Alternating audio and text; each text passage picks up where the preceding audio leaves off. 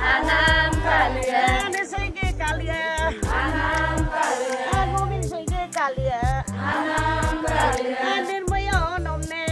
Anam Kalia. Anin mayo nomne. Anam Kalia. Sigoyo nomne. Anam Kalia.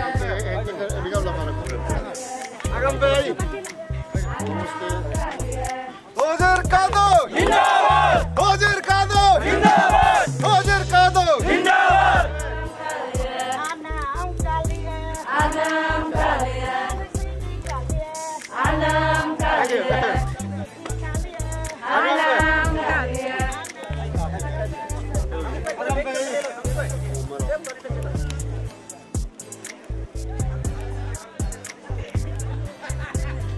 Agambe!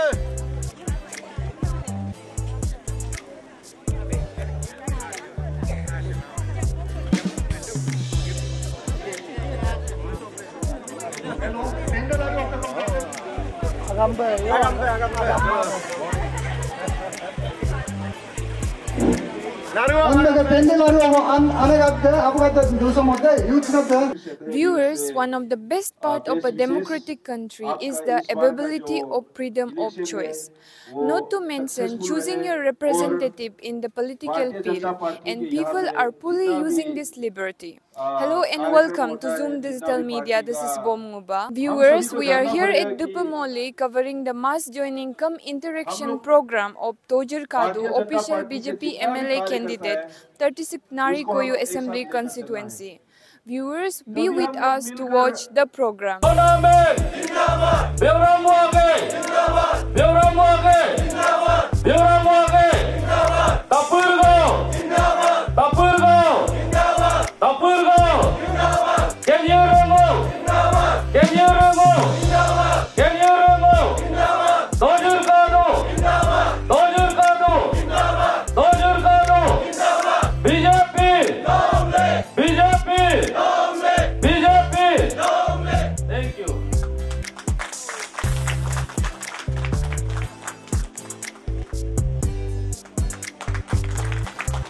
Iboram atigan tipot toka, oko kuba, candidate ka kokuba, candidate ka better half, nokom ayahila nenjilaka.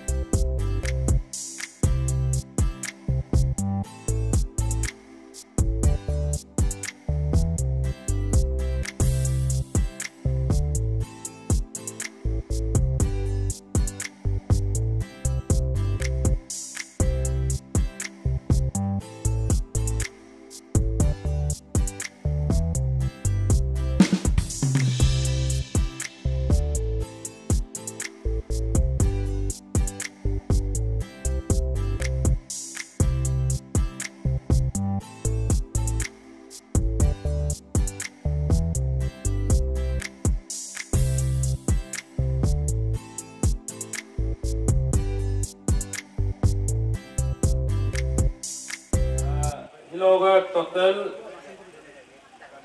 join 29 house go. Out of 29 house, 150 vote go. Koyu GPC dojum remegam 2 among M22 8 go there. Total house 29 of the total voters 150. Sir, would you like to tell the benefits that you get during by the Honorable MLA Kentoruna? ये तो हम सीधा ये में आ जाएंगे, phone में आ जाएंगे। हमारे माननीय केंतोरुना जी के 2 साल के अंदर में हमारे गांव में ड्यूरिंग द समर सीजन इतना 3 गांव में डेटक डेपी मोली डेपी में इतना फ्लड इरोजन हुआ तो ये 3 गांव का आदमी एमएलए का घर में गया एज ए एमएलए 36 का हिसाब से उसको अपना दुख भरी कहानी सुनाने गया, मगर वो 3 गांव को इम्पोर्टेंट नहीं दिया। और साथ में उसका बाद में 2022 को ऐसा बड़ा साइक्लोन आया, साइक्लोन में भी इनको इनवाइट किया मगर वो इनवाइट करने पर भी इनकार कर दिया। इसलिए इनका ऊपर डेपी मोली उसका ऊपर बहुत नाराज है। Sir, first of all, congratulations. Thank you. Sir, our first question will be, sir, after becoming officially a candidate of BJP party, sir, what does it make you feel? ये नारी कोयू में तो ऑलमोस्ट 100% बीजेपी पार्टी बन गया है और इसमें हम 3 दावेदार था, सिटिंग एमएलए और एक सीनियर मोस्ट लीडर कोयू साहब और मैं।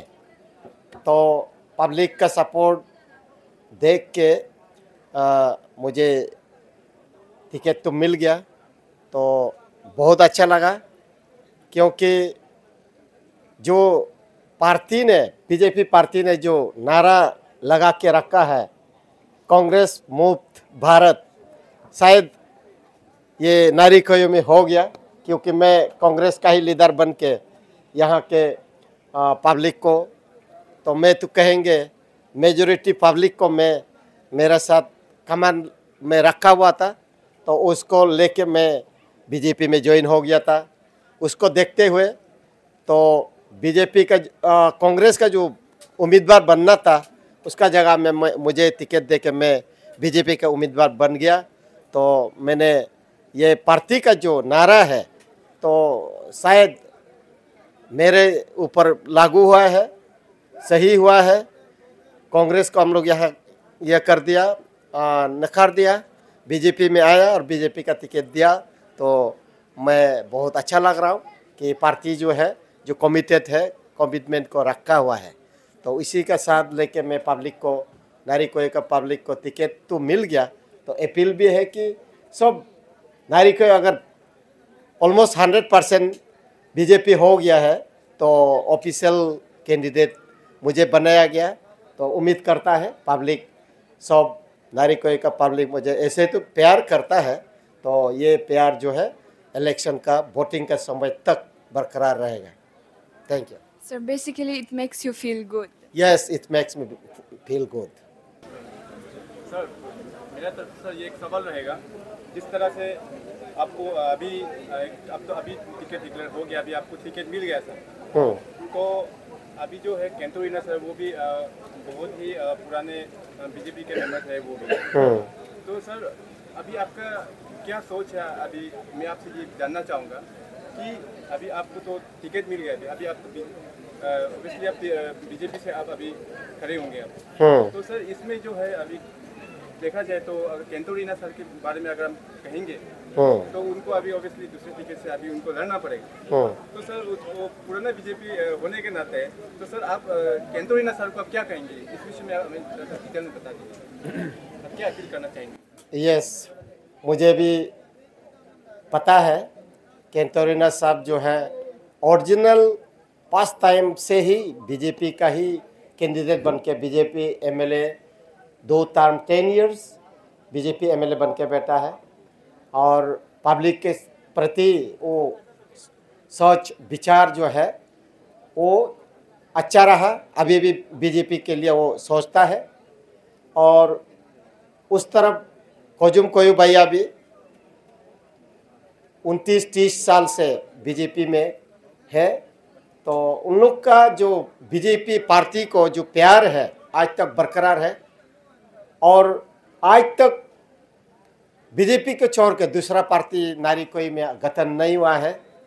तो मुझे लगता है कि जो कैंटोरिना साहब को भी टिकट अगर नहीं मिला तो भी पार्टी के साथ उसका इतना लगाव है, प्यार है, वो ज़रूर जिस उम्मीदवार को, जिस कैंडिडेट को टिकट मिल गया है पार्टी का टिकट, वो ज़रूर साथ देंगे। और क्योंकि वो इतना अच्छा आदमी है, पार्टी का डिसिप्लिन मेंटेन करता है, तो टिकट तो आज हमको मिला, कल को फिर किसी को नेक्स्ट में मिलेगा, वो तो चलता रहेगा।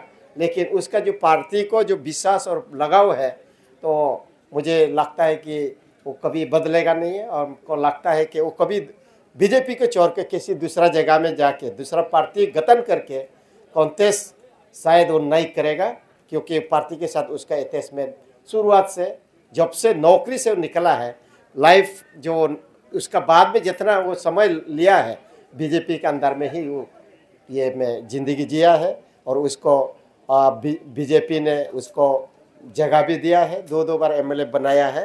तो मुझे लगता है तो कि वो ज़रूर बीजेपी को छोड़ के कहीं दूसरा जगह में उठ के कहीं मेरे खिलाफ कॉन्टेस्ट करेगा, ऐसा तो मुझे उम्मीद नहीं है। क्योंकि वो इंसान का प्रिंसिपल्स को मुझे भी पता है, अच्छा आदमी है, वो कभी ऐसा नहीं करेगा, मेरा उम्मीद है। इसका मतलब सर आपका कहना है कि वो आपसे जुड़ जाए?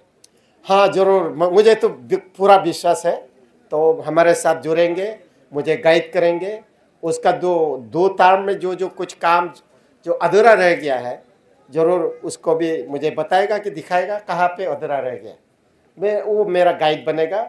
और स्टूडेंट लाइफ में जब से मैं पढ़ाई कर रहा था, मेरा खुद वो टीचर था, मुझे पढ़ाया, ज़िंदगी के बारे में बताया और जो शिक्षा के बारे में हमको बताया।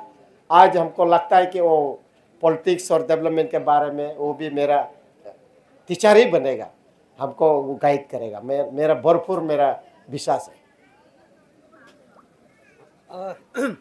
जैसे सर जैसे सिटिंग एमएलए बीजेपी में है और अभी आप बीजेपी में है, तो सर यहाँ में डेपी विलेज में जितना डेवलपमेंट ये सिटिंग एमएलए नहीं कर सके, और आज आपका ये लीडरशिप का अंदर में यहाँ में 29 हाउस ज्वाइन किया है और 160-200 कुछ अंडर लगभग ज्वाइनिंग हुआ है। तो सर ये डेपी विलेज को आपका तरफ से, आप अगर यहाँ का एक विधायक बन के आएगा तो चेंजिंग डेपी विलेज में लाने के लिए आपका क्या मैसेज होगा डेपी यहाँ का पब्लिक लोग को? बहुत अच्छा सवाल है। यहाँ पे मैं एज ए होल जनरल जो डेवलपमेंट का जो इशू जब का होता है, जो सरफेस कम्युनिकेशन रास्ता का जो कंडीशन है, थोड़ा उसको ध्यान देने का रह गया है। प्लस एजुकेशन का जो सेक्टर में टीचर्स का क्वार्टर्स का स्कूल बिल्डिंग्स का कंडीशंस को इम्प्रूव करने का, ओवरहोलिंग करने का रह गया है। हेल्थ सेक्टर का जो यहाँ के साफ सेंटर जो है वो सही ढंग से नहीं चल पा रहे, तो उसको किस ढंग से पब्लिक का नीड्स को उन लोग सर्विस सर्व करने के लिए इसमें देखने का रह गया है। और ओवरऑल में जो यहाँ पे एबव ऑल जो देखा गया है, यहाँ के लोग ये 3 बस्ती देपी मोली दे तक और न्यू डेका विलेज, ये 4 बस्ती मैं शुरुआत से ऑब्जर्व कर रहा हूँ। यहाँ के लोग हॉर्टिकल्चर में इंटेंसिवली अपने से ध्यान लगा के हॉर्टिकल्चर गार्डन कर रहे हैं। तो मुझे लगता है कि आज तक तो उन लोग गवर्नमेंट से स्कीम अवेल नहीं किया, अपना बलबूते में कर रहे हैं। तो मुझे लगता है कि जिस लाइन पे लोग लगाव है, कुछ करने के लिए सोच रहे हैं, उसको बढ़वा देना जरूरी है। तो यहाँ पे इस दिशा में हॉर्टिकल्चर सेक्टर में बहुत प्रमोट करने का है। गवर्नमेंट का साथ स्कीम प्रोग्राम्स बहुत है। तो मैं तो इसी को इन लोग को दिला के उन लोग जो काम कर रहा है उसको फिर और अपग्रेड कराने का सोच रहा हूँ। अगर मैं एमएलए बनता है तो फिर एग्रीकल्चर सेक्टर में भी बहुत मेहनती लोग हैं, इसमें ज़रूर ध्यान देने का है। प्लस एक तो यहाँ पे एक डेंजर है, देपी नदी जो है उसका प्लाट का प्रॉब्लम है।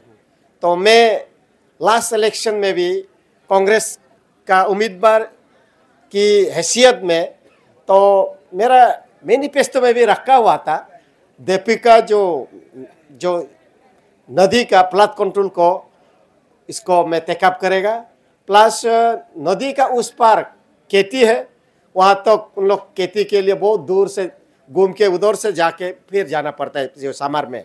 तो मैं इसमें सीधा वहाँ से आना जाना के लिए अच्छा वाला एक हैंगिंग ब्रिज के लिए भी प्रपोजल के लिए मेरा प्रपोजल रखा हुआ था। और एग्रीकल्चर और हॉर्टिकल्चर में इंटेंसिवली यहाँ के लोग को मैं प्रमोट करने के लिए मैं लास्ट इलेक्शन में भी मेरा मैनिफेस्टो में था, और वो चीज़ जो है वो कुछ बदला नहीं है, आज भी वो स्टैंड है, मैं यही चाहूँगा।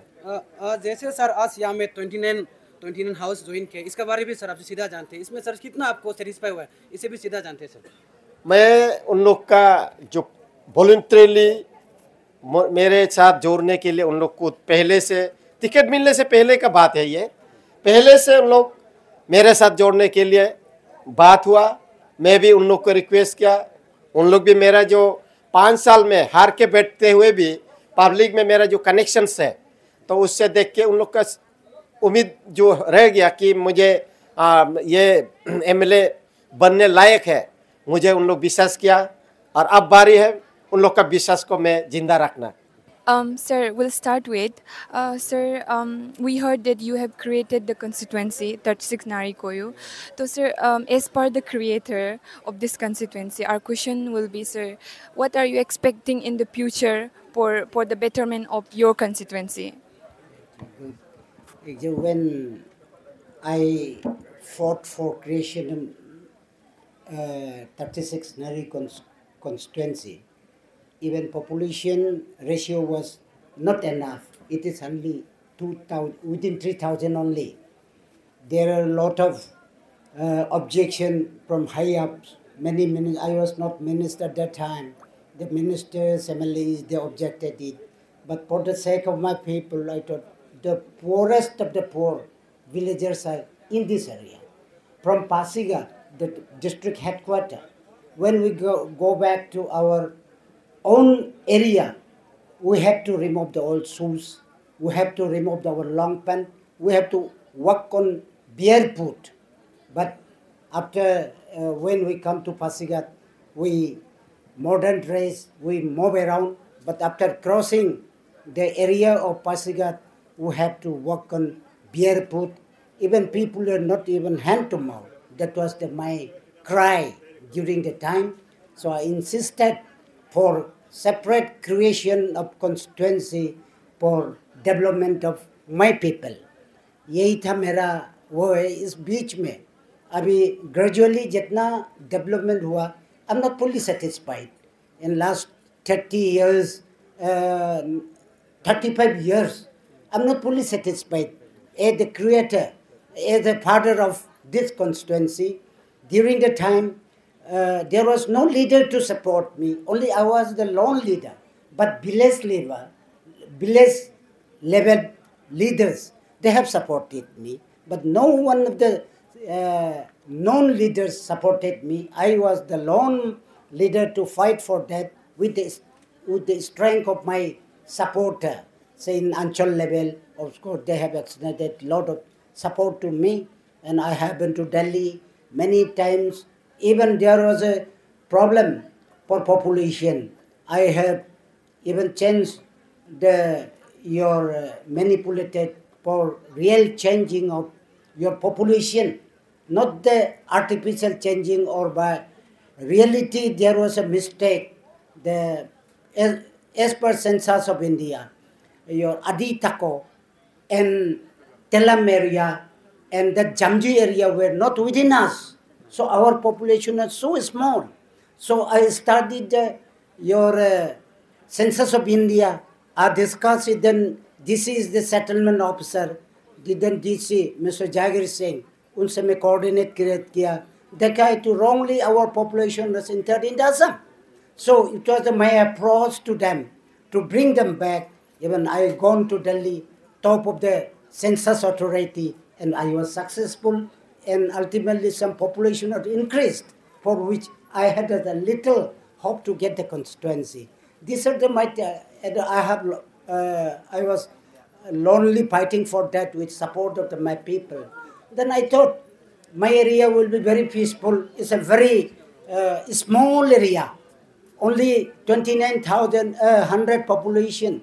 If I become the MLA, I can look after them properly. I thought it, but I was unfortunately defeated by margin of 6 votes only.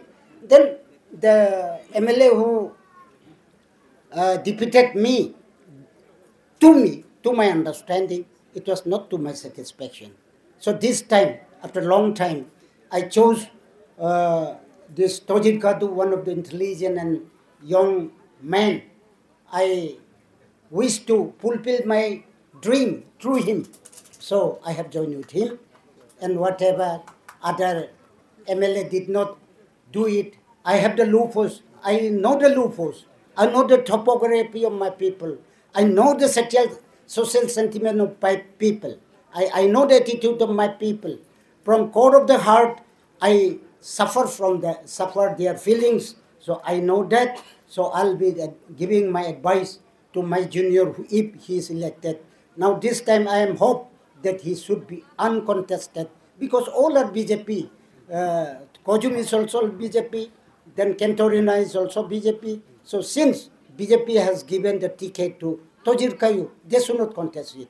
But being a disciplined BJP, through him, I am to fulfill my wishes, what I was dreaming to create this constituency. That is my feeling. Sir, our next question is, sir, would you like to tell specifically the potential that you are seeing in Tojir Kaduji, your reason behind what, since you said you are supporting him, sir, would you like to mention some points where you are seeing the potential in Tojir Kaduji? I believe in pre-frankness. Seek and hide it is beyond my imagination. I have seen a lot of people playing seek and hide. I expect Mr. Tojir Kadu not to play, will not play seek and hide. He seems to be very straightforward, intelligent, experienced in government administration also. So I look forward to him. If he will naturally follow his own principle and he will not avoid the citizen. He will embrace all the leaders together and make a policy for Ramlebango.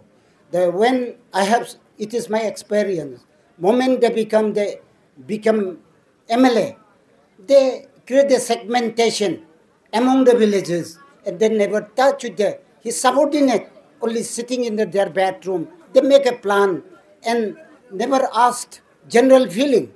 So I have expectation. This young man will ask us, not only me, I'm not a master of all.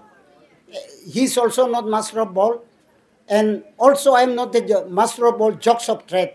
I'm not jokes of trade. Let us join together. Let us take